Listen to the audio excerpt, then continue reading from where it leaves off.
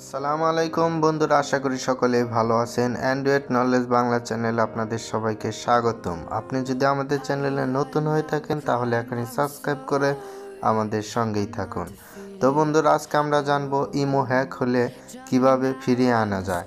তো বন্ধুরা, সর্বপ্রথম আমরা ইমো সফটওয়্যারটি ওপেন করব। ইমোতে যাওয়ার পর একদম নিচে বাম পাশে দেখতেছেন যে তিনটা দাগ, এটার মধ্যে ক্লিক করে সরাসরি আমরা চলে যাব সেটিংয়ে যাওয়ার পর দেখবেন ইমো অ্যাকাউন্ট সেটিং, সবার উপর এটার মধ্যে ক্লিক করার পর দেখবেন যে change phone number, delete imo account, request account info, change nick name. তো বন্ধুরা, আমরা যাব সেটা হলো দ্বিতীয় নাম্বার, ডিলেট ইমো অ্যাকাউন্ট।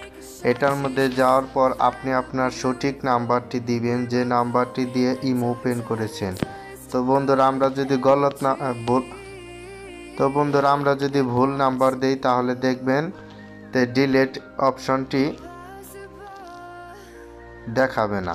তো আমরা আমাদের সঠিক নাম্বারটি দিব যাতে আমাদের ডিলেট অপশনটি দেখায়। তো বন্ধুরা, সঠিক নাম্বারটি দিয়ে ইমো ডিলেট করে আবার পুনরায় নতুন করে ইমো ডাউনলোড করে নাম্বারটি দিয়ে ভেরিফিকেশন কোড দিয়ে ইমো ওপেন করবেন। ইনশাআল্লাহ আমাদের উপর ভরসা রাখেন, ইমো আপনার যে হ্যাক হয়েছিল সেটা আর হ্যাক হবে না।